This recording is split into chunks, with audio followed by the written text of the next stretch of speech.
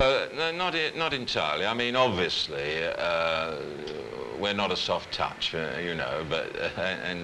but aren't you if you announce that you're going to pay? No, I think one has to take the situation as it occurs. And here, of course, one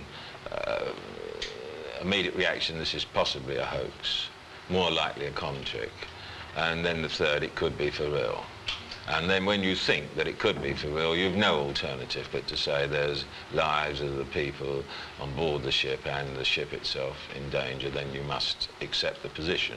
But for the future, wouldn't you? We shall take try and take some more precautions so that we wouldn't be quite so ready to say yes to anything. Does that mean you have had second thoughts? No second thoughts on what we've done. No, let's be clear.